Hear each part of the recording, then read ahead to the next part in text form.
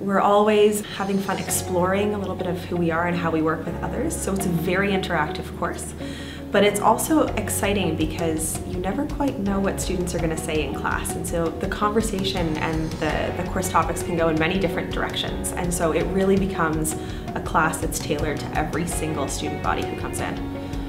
Engineering leadership gives you, as a student, a better sense of who you are and a better ability to articulate who you are and what you need in different work contexts. But it also gives you the ability to think about all those different parts of engineering that go beyond your technical skills, right? How do I engage with stakeholders? What are the skills that are necessary to do that?